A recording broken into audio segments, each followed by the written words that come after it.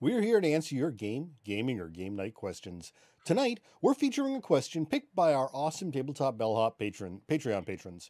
Become a Patreon patron at patreon.com/tabletopbellhop, and you too could help influence future topics, as well as get other cool stuff like bonus audio, show notes, behind-the-scene blog posts, and access to our Discord. Now, our question tonight comes from Skeeter, who asked, any recommendations for cooperative games for kids for family game nights?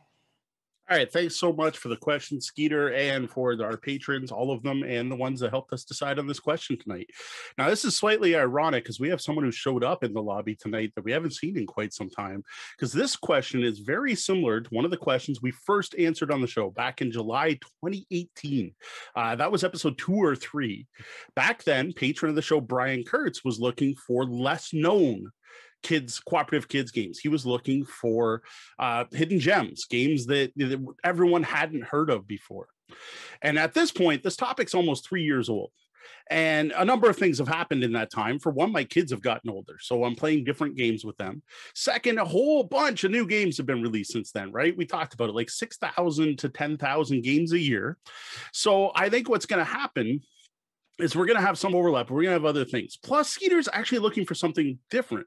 Brian was looking for lesser known cooperative kids games, whereas Skeeter's specifically looking for family night games. So to me, that implies the parents will be playing too.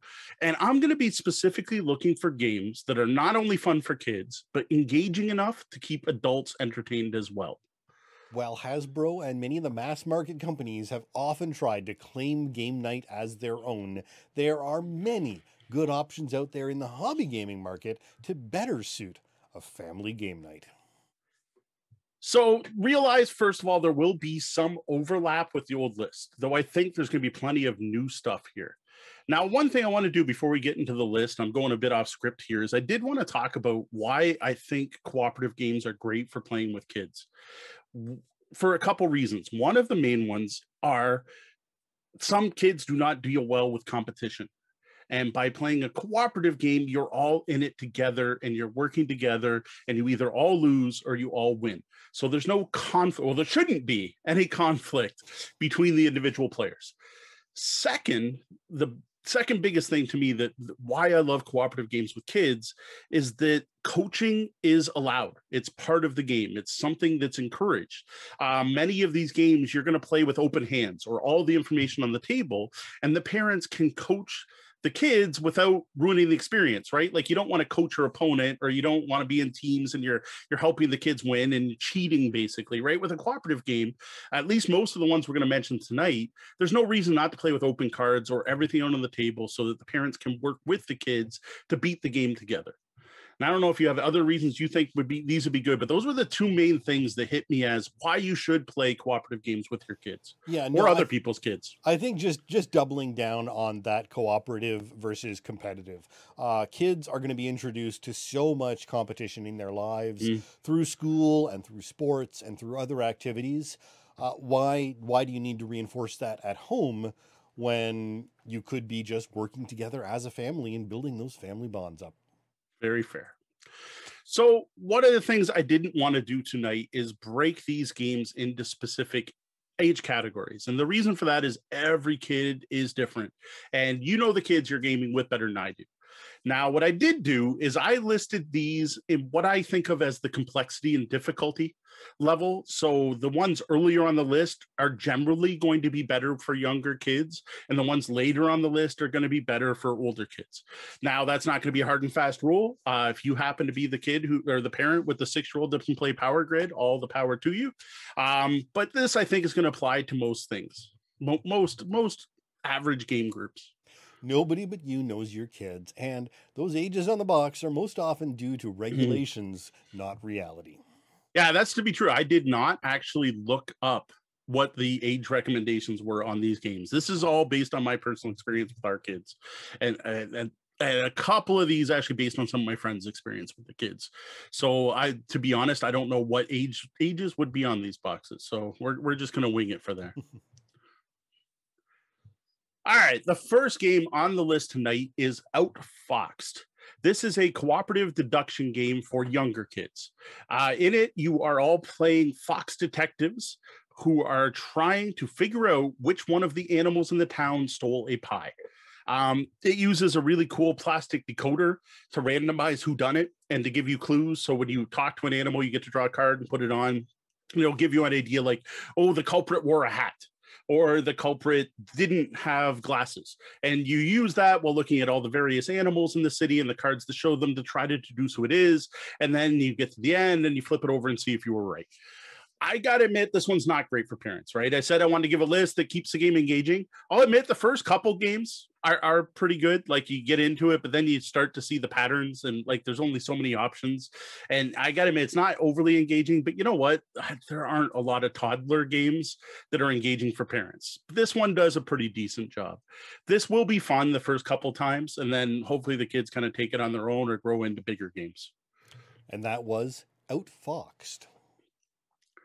Up next, I have Robot Turtles. This STEM game was actually one of the very first big Kickstarter successes, big board game Kickstarter successes. This is a programmed movement game that'll remind old timers like myself and Sean of Logo or Turtle Graphics. You set up some gems on a grid on a board, and then the players are challenged to program their robot turtles to collect them all. Now, I'll admit, when I got this, I was impressed by the quality, but I was disappointed by the number of scenarios that were given in the box. But you know what? That went away quickly because my kids loved making challenges for each other and for us. Because there's things like you put walls out and the turtles can push each other and stuff like that. And they would make themselves puzzles, and then they would make puzzles for us, and then we design challenges for them. Plus, if you're into robot turtles, there's forums online, and I don't know if there's like an official robot turtle website, but you can find all kinds of scenarios online, including additional rules with like new things to put out on the map people have come up with. This game has a following, and there's quite a bit of support out there for it. All right, what? That was Robot Turtles. I got to ask before I go on, you know exactly what I meant by logo and turtle graphics, right? Absolutely. And yeah, I'm like, you're the right age group. Yep, in our chat room as well. That was, you know, from the PET and the Commodore 64 computers.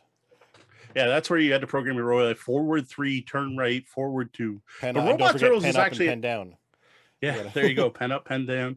Robot Turtles was actually more impressive than that because it actually had, you could do procedural calls, function calls. So nice. You could have a function that was off to the side. So you could say like do loop and it would go do the loop. It was actually really well done. Nice. Again, that was Robot Turtles. I jumped back a bit. Up next, something that I think if you have kids, you should pick up. And that is a set of Rory's story cubes. These come in every possible conceivable set you can think of, from actions to buildings to Batman to SpongeBob to Doctor Who. You can get a story cube set for almost anything. If you have picked up one, you're probably going to want more. I find that's a thing with Rory story cubes.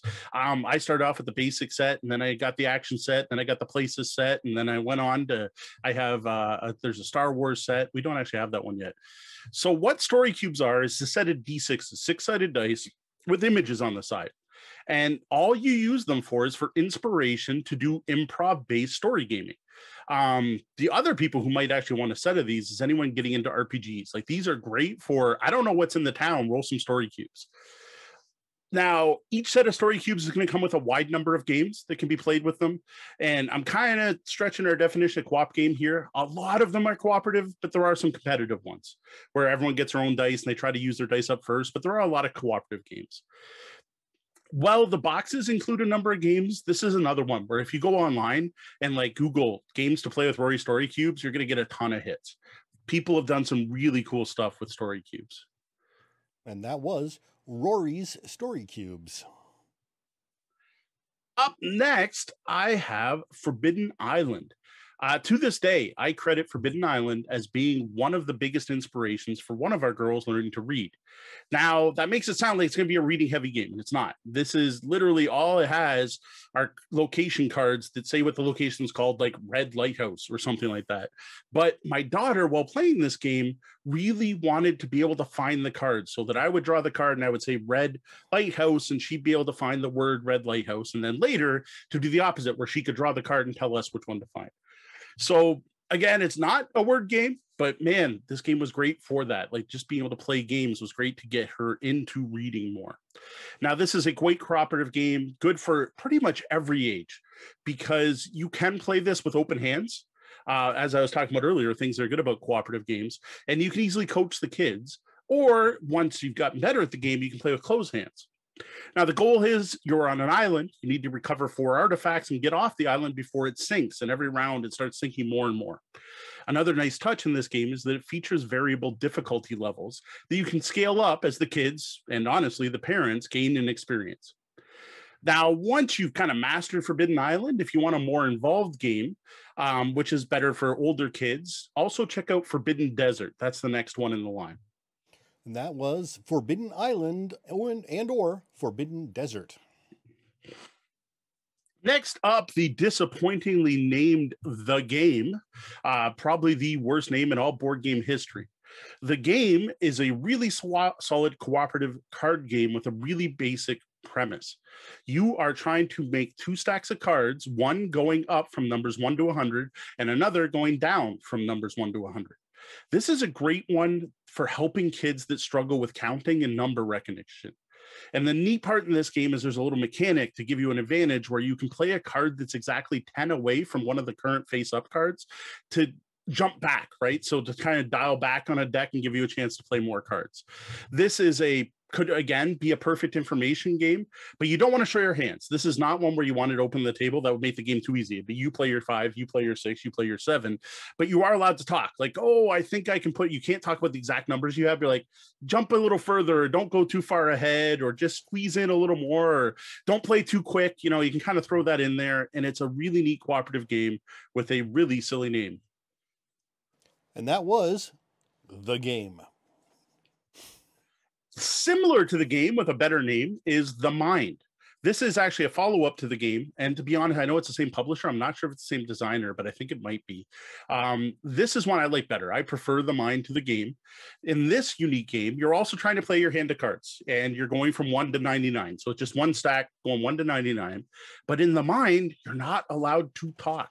Not only that, you're not allowed to communicate at all. If you play by the pure rules, there's allowed no communication. The first hand of the game, you have 1 card. If you have 4 players, someone's got to put the lowest, the second lowest, third lowest, and the last card down in numeric order. If you do that, you win. Then you go to round 2, where everyone has 2 cards. Then you go to round 3, where everyone has 3 cards. And then just keep stacking up. This one has proven to be almost ridiculously popular. The Mind kind of exploded, both with kids and with adults. This is a great party game, a great game to break out at a cafe or at a bar, and just as fun to play with your kids. And those are different designers. So okay, I thought it might be. I know it's the same publisher. And that was The Mind, also re-implemented by The Mind Extreme, where you're going up and down at the same... Yeah, that one adds the 2 piles, which is part of why I thought it might be the same as the game. I have not tried that one, so I can't recommend that. Sounds like it might be better for older kids. Next, I have Castle Panic. I think everyone knows the term tower defense, and that's what this is based on, is the video game mechanic of tower defense, where you have a city or something you're trying to defend and waves of enemies are coming in. This has a fantasy theme, generic fantasy, where you are in a castle at the center of the board and you have waves of monsters coming in. The monsters are drawn at random from a bag, so you never know if you're just going to have a couple weak goblins coming in or be surrounded by a horde of ogres.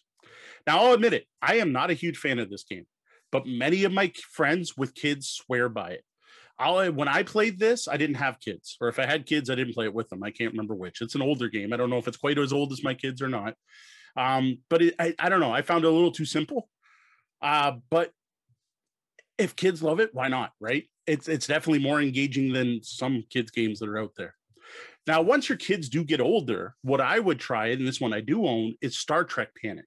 This is a much more involved version of the same game that's significantly more detailed, but features this awesome looking cardboard Enterprise and plastic shields that go around it and damage counters that go on it, which is also been changed to be mission paced. So you are trying to complete missions as well as defending from whatever's out in space around you. Now, the other thing I noticed actually while doing research for this show is there is now a My First Castle Panic, which seems like a great way to experience this Tower of Defense game with even younger kids.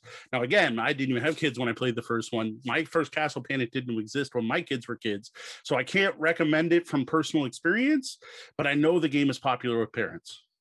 And that was Castle Panic, which came out around the time of your second. So okay, so it might have been possible I could have picked it up, but I played it at Origins. I remember that, and that's about it. Up next, I have Codenames Duet. Now, Codenames Duet is the cooperative version of Codenames, and as I like to point out every time we bring up this game, despite what the name says, the name Duet, and what that implies, and what most people online seem to think, this is not two-player Codenames. It's cooperative Codenames, where the players split into two teams, which we found was perfect for family game nights, with either each parent pairing up with one kid, so that you kind of have like a balance of experiences, or playing the kids versus us versus them, right? The kids versus us. Now, in Codenames, each team gives a one-word clue to the other team, trying to get them to guess face-up words pertaining to that clue. If you manage to find all the words for each side before running out of clue tokens, you win as a team. But if you hit an assassin, you lose. And there's two assassins when playing Duet, and each team can only see one of them. Really great version of Codename. I actually prefer Duet to playing regular Codenames. Even if I have 6 adults, I would rather play a 3-on-3 game of Duet than play Codenames. And Codenames Duet has appeared online now. They have the official, yes. They've got an official online version as well. And that was Codenames Duet.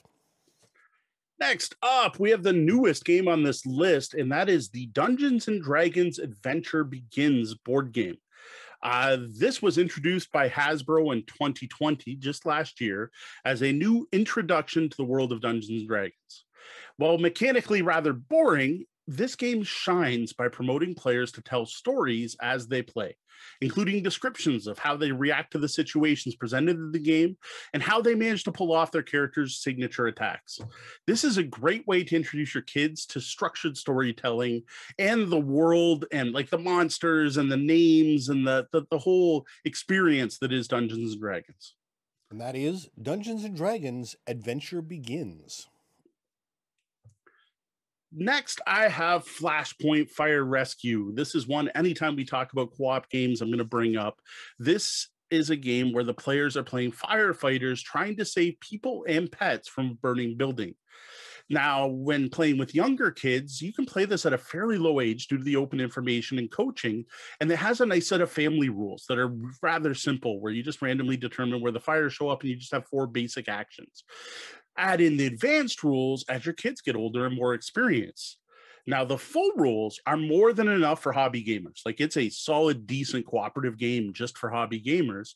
And if that's not enough, you can get additional maps and expansions that add even more options and more complexity, including all kinds like special equipment you can wear and like having the fire truck there and putting out a fire on a plane that's currently flying through the air. This is a great cooperative game overall, and for many years was actually my go-to cooperative game of choice. If someone said they wanted to play a cooperative game, this is what I would bring out. Yeah, the Flashpoint Fire Rescue is one that comes up anytime we're talking about kids' games of any sort, really, especially competitive. And that is Flashpoint Fire Rescue. Cooperative, say competitive, especially cooperative.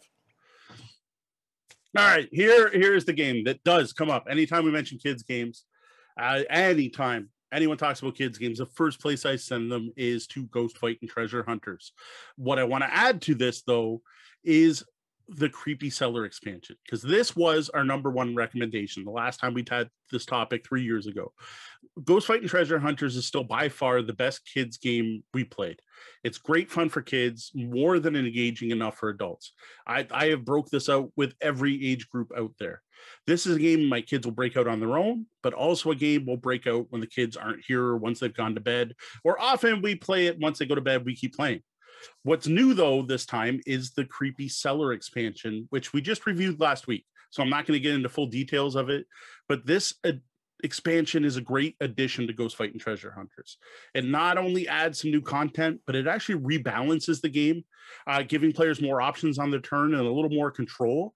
and just improving it overall, making it a more complete game. And that is Ghost Fight and Treasure Hunters with Creepy Cellar expansion. Next on the list is probably going to be Sean's favorite as far as I'm concerned, and that is Harry Potter Hogwarts Battle, which at the time was an honorable mention on our last list because I hadn't played it yet. But since then, we have gotten my kids into it. This is a game's perfect. One of the things we talked about when engaging kids in a game is to play a game that about a license they like, right? Something they're already excited about. So this is a great game to introduce to kids if you have any Potterheads in your family. This is a gateway deck building game that progresses from like super gateway deck builder, like almost as basic as you can get in book 1 to a rather complicated deck building game by book 7, and then gets even more involved and complicated with the expansions. Now, what I like about this is that if you're playing with kids and you hit a book where they're not comfortable anymore, that it just got to be too much, you can just stop and keep playing by the earlier book's rules until they're comfortable enough to move on.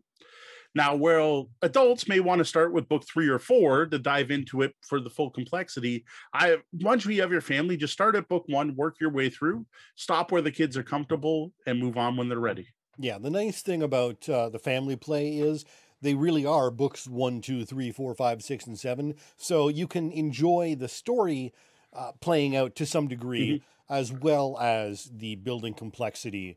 Or again, if you are an experienced deck builder player and you're a bunch of adults one time, break out book 4, 1 through 4 all together at once, and you can get right into it with all the features available. And that was Harry Potter's Hogwarts Battle.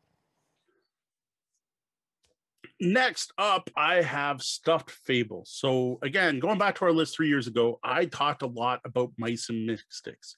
Now I'll say Mice and Mystics is still a good game, but I no longer recommend that as a great game to pick up to play with your kids. Because since that time, the same designer and publisher has put out a better storybook game, and one that just is a better mechanically and better suited to kids, and that's Stuffed Fables. In this game, you play stuffies. These are stuffed animals, and the story starts with your girl, your human, spending her first night in a big girl bed, and you defending her from the monsters under the bed and getting sucked into their world. Stuffed Fables just features simpler mechanics. It's the I would call Mice and Mystics a dungeon crawler. This is more of a story game with different things going on that just use different colors of D6s. And like health is tracked by your stuffing falling out. It's just easier to, more approachable, both mechanically and a more kid-friendly storyline, because Mice and Mystics is actually pretty dark with assassinations and getting turned into a mouse where you may not want to. So Stuffed Fables is now replaced Mice and Mystics for my go-to storybook game for kids. And that was Stuffed Fables. Next up, now we're definitely getting into more hobby games, stuff that adults are going to enjoy even more, and stuff better for older kids. And I'm going to start that off with Horrified Universal Monsters. Now, earlier, I talked about the fact that Flashpoint used to be my go-to co-op game. Whenever I got together with people like, oh, I like cooperative games, that's what I break out. Well, that has shifted to this game. Now, you may think that horror movie game wouldn't be great for kids, but you know what? Horrified Universal Monsters is based on the older campy black and white Universal monster movies. There also aren't any horror elements in the game. There's no blood. There's no, like, yes, you collect the gun. Yes, you collect the baseball bat, but you turn it in. Like, there's no real attacking in it. It's about as light as you can get for a horror game. One of the great things about Horrified, besides the fact it's just a fantastic game, read my full review if you want to see just why we love Horrified, is that you can adjust the difficulty based on the player's skill level. So if I was playing with kids, what I'd do is start with one monster. And if they crush the one monster, now try 2 monsters. And then if they crush that, move on to 3 monsters and so on. And if you can get your kids to beat 5 monsters, you've done better than I have with a group of adults. Yeah, absolutely. Horrified is just a fantastic game, and that variable difficulty is just so flexible for any age group. And that is Horrified Universal Monsters. Next up, I have The Crew, Quest for Planet 9. This is a cooperative trick-taking game for up to 5 players. Players are going to work together to complete missions. These missions are going to require that each player win tricks containing specific cards, sometimes in a specific order. Now, the core game here comes with 50 missions of increasing difficulty. And just like Hogwarts Battle, what I like about here is you would start at mission 1, which is really simple. It's like one person has to take one card and that's it. And you have the whole deck in front of you. But you can keep playing. And then once it starts getting too hard for your kids, you can always go back and replay the easier missions. If there's a specific mission type you found a lot of fun, play it over and over again. The problem here is we're getting into higher complexity level. This is a game where you are not allowed to share information. So it's the exact opposite. This is not a game where you'll be able to coach the kids. So this is only going to work if your kids already understand basic trick taking. Like you're going to want to sit down and teach them to play euchre, spades, or hearts first, probably before diving into the crew. But this is a really cool one to get the family together around the table, just playing a simple card game that doesn't take a lot of room. But it is definitely a tougher one. As groups of adults, we have struggled, yes, even within the first 20 missions at times. So that was The Crew, The Quest for Planet 9. All right, the last one on my list tonight is Wonder Woman Challenge of the Amazons. My girls love the theme on this cooperative board game, where the players take on the role of one of the DC Comics Amazons and work together to defend the island of Themyscira from enemies, including Ares, Circe, and the Cheetah. What I like about this game is it eliminates quarterbacking through like a unique program movement system with some hidden information. Like the players have to program 3 moves a turn, but only get 2 cards to choose from when they can plan and talk. But then when you're actually programming your moves, you have more cards, but you're not allowed to talk anymore. I love this because you don't have, it removes the coaching completely, which at this point, this is one that's definitely for kids with some significant board game experience. This isn't a gateway game. This is definitely not the first co-op game I throw at my kids. But if they have already enjoyed and you played every other game on the list till now, this might be a great next step without that quarterbacking, without that coaching, because you can't. This is good for kids who want to express their independence. They don't want you to help them anymore. They want to do their own thing. Well, they get to do that in this game. So that was Wonder Woman Challenge of the Amazons. Now, for those of you here live and listening to the podcast, you can learn more about Wonder Woman in our review segment later in the show. So we do have some honorable mentions I want to bring up at the end of the show here. These are games that we haven't personally played ourselves, but ones that have been recommended to us by friends or family, or games that I've seen on other top lists that look like they're on multiple top kids games lists, or games that I wish I owned that look like they'd be awesome for playing with kids. So the first one is as in MMM exclamation mark, like that's good. This was a 2016 Kinderspiel des Jahres winner that right there, it's probably good. Like anything that wins the Kinderspiel is probably worth picking up as long as it's in the right age group. That's the problem is some of the Kinderspiel games, they're definitely on a scale. Sometimes they're definitely for younger kids and sometimes they're for older kids. This is definitely on the younger kid scale. This looks like it's one for younger generation. I obviously didn't get to try this because in 2016, my kids were way too old for this one. So we never got to try it ourselves. Now, this is a push your luck dice game where you're trying to roll food on your dice and sneak into the kitchen and grab of all the food you can before getting caught by the family cat. So if you roll too many cats are out. Sounds really neat. Sounds really simple. Looks like a solid game. And that was Next up, I have Mole Rats in Space. This is a cooperative card game about mole rats trying to escape their doomed spaceship. This one came up as a recommendation for fans 3 years ago when we covered cooperative kids games, and I still think it belongs on the list. Now, again, by the time I learned about this game, it was a little too simple looking for my girls, so we haven't played it ourselves. But the recommendation still stands. And that was Mole Rats in Space. Up next, I have Hoot Owl Hoot. This one came from Brian, the fan who sent in the original question, and is another game that my girls were just a little too old for at the time. Now, this one reminds me a bit of a cooperative version of Candyland, because players are playing colored cards to move owls with the end goal of getting them all home to their nest. And that was Hoot Owl Hoot. On the couple games that I would love to get for my kids now that I think we'd have a great time with. And the first is Slide Quest. This is a newer cooperative game, just came out in 2019. It's a dexterity game that's based on the old wooden desktop game Labyrinth, where you're turning the dials to try to get a marble to go through a maze. Well, in Slide Quest, that marble is replaced by a knight with a little ball bearing in its base. And you're trying to navigate it around a maze like and get it to fall into the right hole. The interesting bit here is that every player is holding an individual paddle thing, and you play like in the box. This looks like a ton of fun. I would love to try this one with the kids. Plus, I think it'd be a good adult beverage game as well. And that was Slide Quest.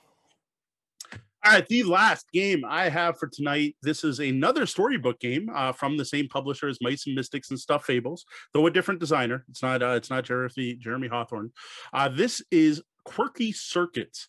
This is a cooperative program movement game, but not like, say, Robo Rally or Robot Turtles, because you are all programming the same cute-looking robot. One of the robots is actually a cat riding around on a Zumba. I thought it was a Roomba, sorry, whatever they're called. Roomba. Zumba is like the exercise thing my kids do. On a Roomba, and there's all these cute things. You open up the storybook, and you are putting out cards. And the thing is, you don't know what the other people are programming. And that just sounds really fascinating, because I love program movement games. Like, I'm a huge Robot Rally fan. I'm a huge Robot Turtles fan. I love not Mice and Mystics. What's the League of Legends one? I can't remember the League of Legends game, what it's called.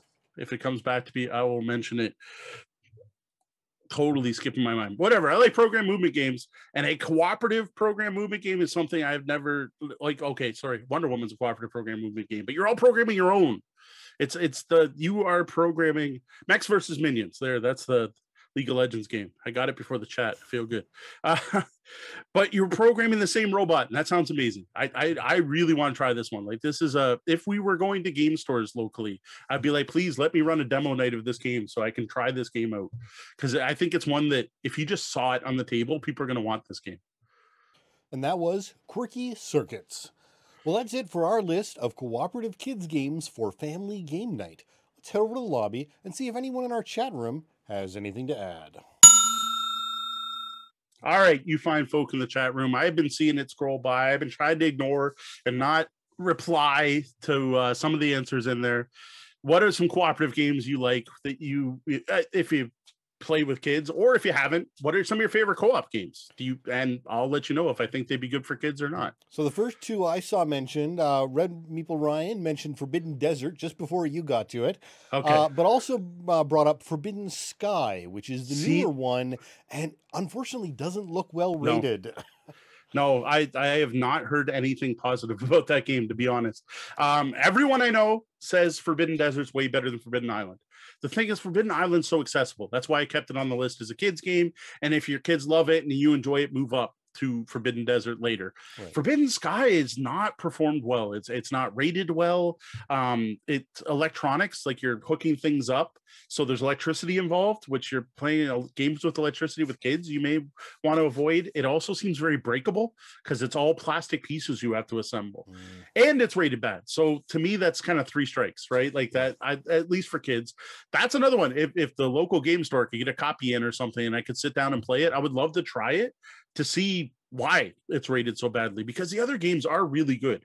I'll admit Deanna doesn't like them much, but she doesn't like co-op games very much. And one of the things is I don't like playing those games with adults very much because they're terrible for quarterbacking. Right. Like they are very much no, you move there, then you do this, then do this. And then on my turn, I'm going to do the thing. And then when it comes back around to me, like that happens in Forbidden Desert and Island all the time. Right. Then it's hard to cut back on because I'll do it. Because if I'm the person who knows the game best, I'll be like, no, you don't want to go over there because if you go over there, that's going to sink next. So that's, but I still think for that playing with kids where you want that cooperation, it's great.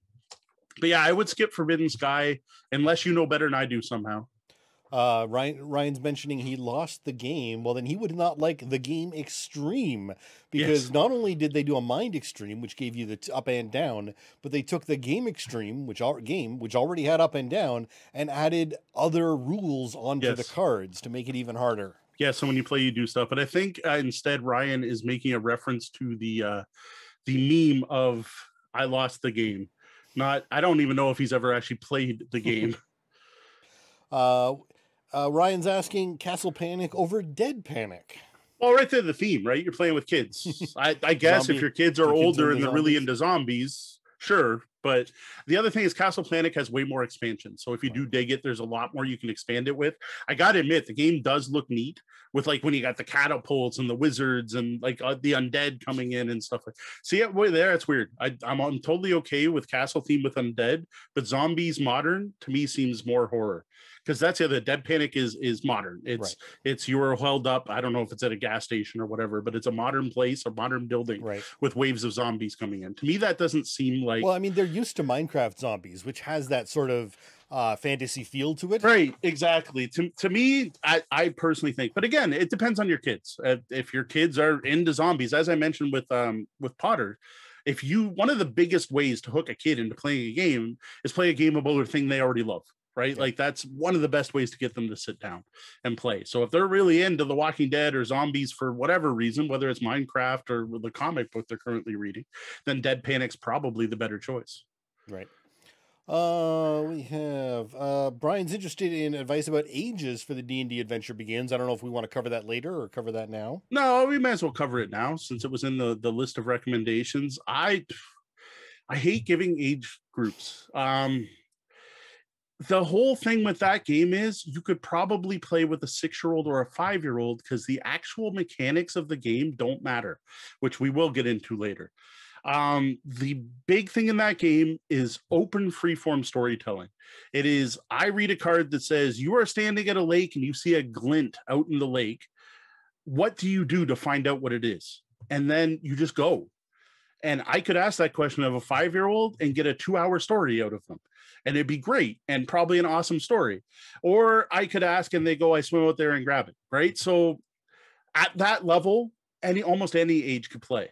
The problem is then I'm going to have them roll a die and tell them what happened, which isn't based at all on the story they just told me, which again, we'll get into that problem with the game later. But it's can the 5-year-old roll a d20 and tell me what the number means? And then more importantly is if they take damage, are they going to be able to move the tracker and track if they're dead or not? Or the ability to use their items to get bonuses probably wouldn't be there. Like my kids at this point are 10 and 13, no problem whatsoever. Like not even a little bit.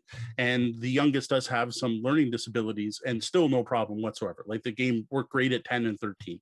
I think it would work with younger kids. Like I'm thinking 8 is probably, but again, I hate throwing out a number. Right. Ryan's asking about your thoughts on Aftermath. I unfortunately haven't played it. It looks fantastic. So this is the latest. Well, I don't know about the latest because Forgotten Waters is newer. So one of the latest of the storybook games with miniatures, and it's basically you are taking stuffed fables and putting it post-apocalyptics. I love the miniatures. I love the fact there's a cat finally because that's something they actually stayed away from in Mice and Mystics. But it seems to be, again, a more adult story. So might be a great follow-up to Stuffed Fables as your kids get older. But again, the theme of Stuffed Fables, the whole defend a girl going into her big girl bed, right? It's just like every kid gets that, right? I would think.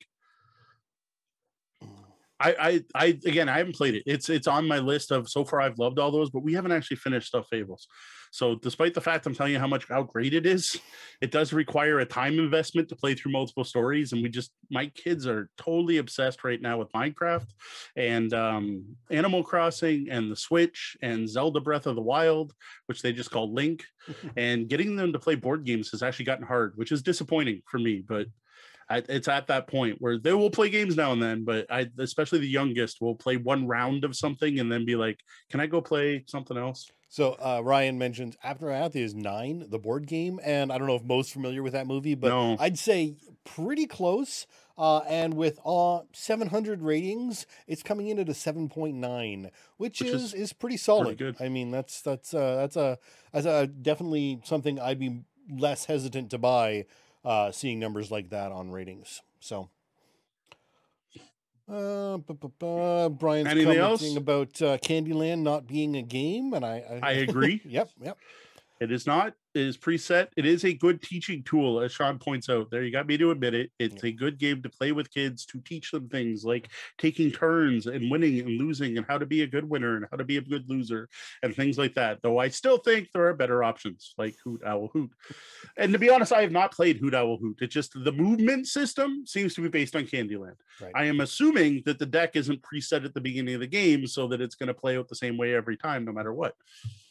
And then we have Ryan talking about Pandemic the Cure. You can have a plan, but the dice ultimately determine your actions. So so that's removing the quarterbacking issue. Now, you will note there were no pandemic games on the list. I would not force any pandemic-themed games on my kids probably now for the rest of their life. I would suggest probably not doing that for most parents for the next 10 years or so. A little too on the nose, I would think, right now. Plus, I actually have always been a bigger fan of games like Flashpoint. For that style, with action points to go around and clean stuff up on the board, I prefer Flashpoint or Horrified. And Mountain Pop is asking if Aftermath is the next step to Fables. Officially, there are 3, because it's Stuffed Fables, then Comanauts, and then Aftermath. Yeah, but they're not. They're not an actual progression. That's just the order the designer put them out. Yeah. Aftermath, as far as I understand, is a continuation of the Mice and Mystics world more than the other, but I don't know. Right. They're all Jeremy Hawthorne, I think, is the designer. I hope I'm not getting that wrong. Jerry Hawthorne. Jerry, say I was close. Jerry Hawthorne is the one that designed them all.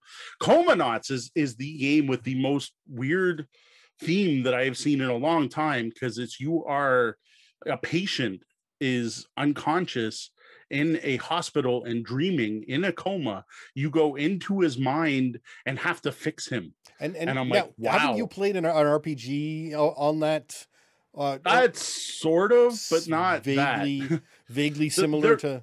There are RPGs with a similar theme, but not quite this. Not fix the person in a coma so they wake up. Right. Again, that theme right there, I'm not playing that with my kids. Right. Yeah.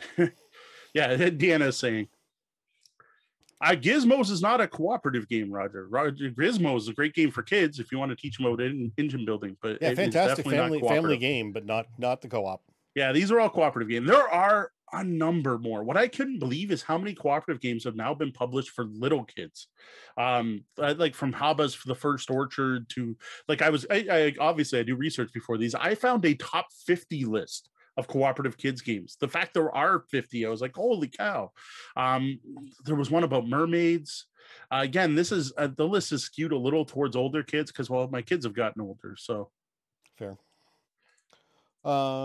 Anything else from the chat? Or are we good to go on? I think we are there. Sounds good. So remember, if you have a game or game night question for us, all you got to do is head over to the website, click on Ask the Bellhop, and fill out the form, or send me an email to questions@tabletopbellhop.com.